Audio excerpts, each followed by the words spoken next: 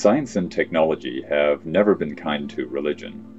They've shown us that lightning is caused by an electrical buildup in clouds, not the wrath of gods, and that disease is caused by pathogens, not evil spirits. They've shown us that the Earth is not the center of the universe or even our solar system. They've shown us that the universe, Earth, life, and even humanity itself are far older than 6,000 years old. They've even shown us it's possible to create simple life forms in a lab from off-the-shelf chemicals. These challenges to religion won't end with what we know today. Certainly we'll continue to find additional fossil evidence sorted by evolutionary lineage, and we'll continue to not find a single human fossil in the Jurassic. But we are currently in the process of developing new technologies that will radically alter society and bring new challenges for everyone, most especially the religious. To understand what's coming, it helps to understand a little backstory. In 1965, Intel co-founder Gordon Moore noticed that the number of transistors that could fit on an integrated circuit was doubling every 2 years. This Moore's law is why computing power continually increases while prices drop. In 2001, inventor and futurist Ray Kurzweil published an observation that Moore's law can be extended over 100 years into the past with surprising accuracy, from integrated circuits to transistors to vacuum tubes to relays to mechanical calculating devices. Furthermore, Kurzweil noticed that the rate of change itself is increasing, such that today the doubling occurs every year instead of every 2 years.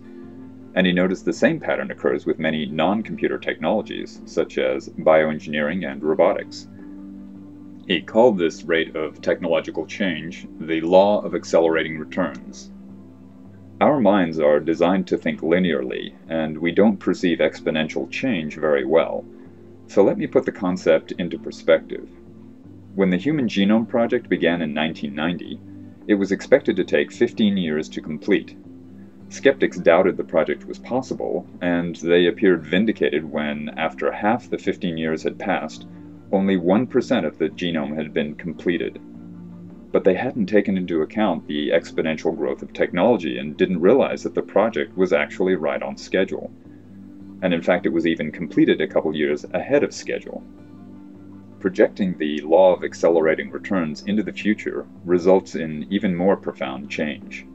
If it holds true, the first 25 years of this century should result in 100 years of progress at the rate we experienced in 2001. At that same rate, we should experience 20,000 years of progress during the 21st century alone. Think about that for a moment. 20,000 years of progress in just 100 years. So what will such rapid progress mean for us? Well, by the year 2020, we should be able to purchase computers with the equivalent computing power of the human brain for about $1,000. By 2030, the same price should purchase the computing power of 1,000 human brains. Also by then, we should have successfully created artificial intelligence from scratch or through reverse engineering the human brain, allowing us to run human equivalent intelligence as software. We'll then download that intelligence to robotic bodies. And that leads me to my first future challenge for religion: sex bots. Yes, I mean sex with robots, and a lot more than just that.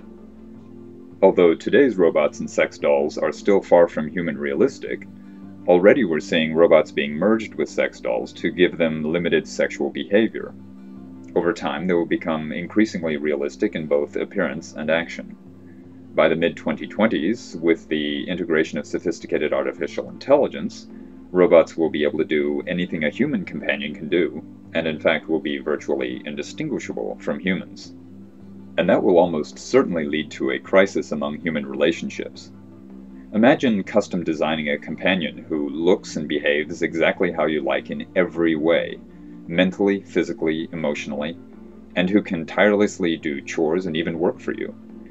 We will fall in love with our robots, even more deeply than we do with humans, because unlike humans, they will provide everything we crave in another person, except perhaps reproduction, but even that will likely come along eventually.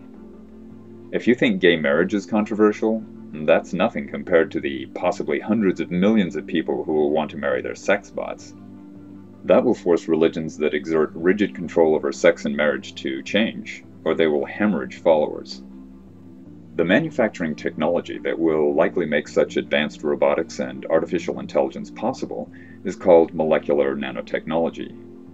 First postulated in 1959 by Richard Feynman and elaborated upon by K. Eric Drexler in the 1980s, molecular nanotechnology is the manufacturing of complex structures at the molecular level.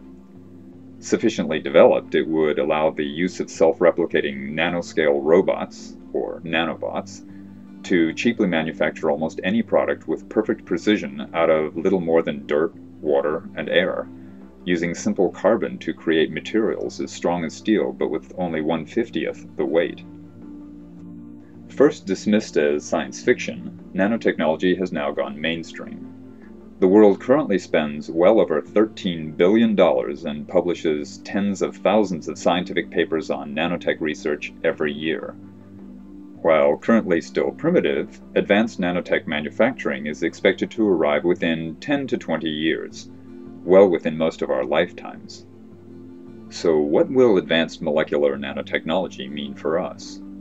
Well, apart from fundamentally altering our relationships, as I mentioned, it could nearly eliminate pollution and rapidly restore the environment to pre-industrial conditions. And the development of desktop nanofactories should do for material science what computers have done for information technology, allowing us to create essentially anything we want: clothing, furniture, appliances, computers, robots, vehicles, solar panels, even food, making each of us entirely self-sufficient.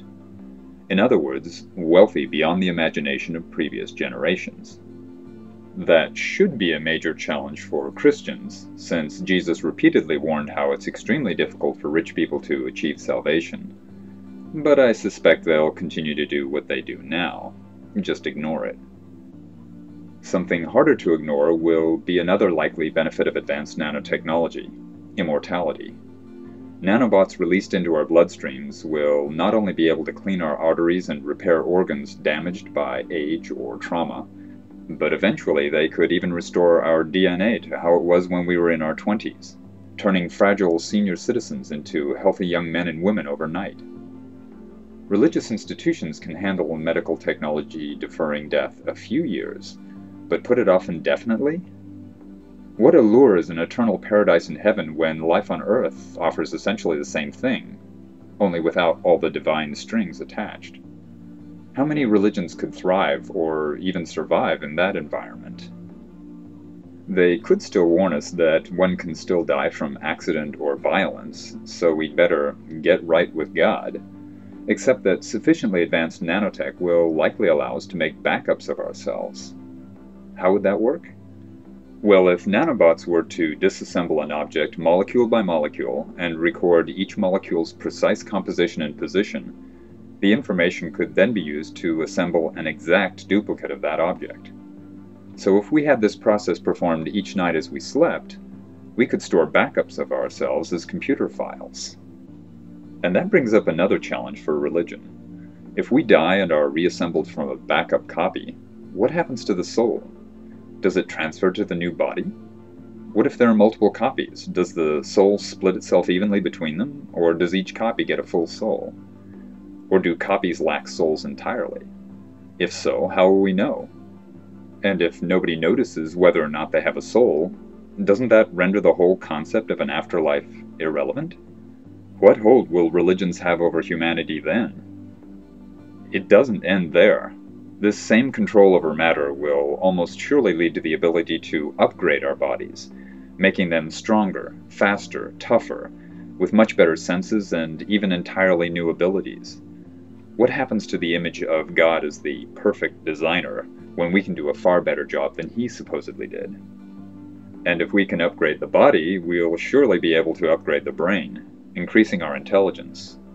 Smarter people are less likely to be religious. How will religions handle whole congregations that are now bright enough to ask critical questions and actually think about what their scriptures say? Here's something else to think about. If a brain can be recorded to a computer, it can likely be run on that computer. and perhaps live in a computer-generated virtual world along with artificial intelligences. Today's virtual worlds, found most commonly in computer games, have come a long way over the past few decades, but they're still viewed on flat screens and are not yet photorealistic. However, that will change dramatically over the next 10 years. Experienced with advanced virtual reality equipment, or without the need of such equipment in the case of software brains, these virtual worlds will likely appear to all our senses as realistic as the real world. Just as with today's games, future virtual worlds will enhance their realism and interactivity with populations of artificially intelligent virtual characters who are unaware they exist only in software. To these virtual characters, the programmers who create their universes will be their gods. So will the troubleshooting personnel who have almost unlimited power when they visit the virtual worlds, just like game masters in today's online games. Now, if virtual worlds become as realistic as the real world, and they're populated by artificial intelligences that are unaware they're in a virtual world, how do we know we aren't virtual characters living in a virtual world right now? We can't know. And considering that there could eventually be hundreds, thousands, millions or more virtual worlds in the real world, the odds that we actually reside in the real world instead of a virtual one could be extremely remote. This does make one thing clear as far as religion is concerned. If indeed there is a creator of our universe, and even if he is capable of great power within the confines of our universe, that does not mean he is necessarily any more intelligent or powerful than any of today's computer game designers. This proves that the theistic claim that God must be personal, uncaused, beginningless, changeless, immaterial, timeless, spaceless, enormously powerful, and enormously intelligent, completely false. Even if one were to argue that our virtual world designer must have a God who created him, many current virtual worlds possess theologies and even physics that vary considerably from our world, so there would be no way to know the theology of the real God. The only functional theology as far as a virtual world is concerned would be one the programmer arbitrarily created for it himself. Finally, what would we think of a programmer who not only required the artificially intelligent occupants of his virtual worlds to worship him, but also hid any real evidence of his existence from them, and then, after their virtual deaths, made them suffer eternal pain for not believing in him? Would we think him justified for creating such a world? Or would we consider him somewhere between a pathetic loser and a sick bastard? Think about that the next time you read the Bible. Will all this really happen within a couple decades? Well, unless we run up against unexpected technological roadblocks or a worldwide disaster occurs, it's hard to see how something similar to such a future won't happen. Even if we tried to stop it, it would require a concerted global effort across many scientific disciplines, which would never happen because the potential benefits of these technologies are just too great. But there's a great way for us to find out for certain. Just wait about 20 years and we'll all know one way or another. The next couple decades won't see the end of religious belief, but the technologies I've described will surely destroy some religions and severely weaken or alter the rest. And there's one more piece of good news. We should finally get our jetpacks and flying cars.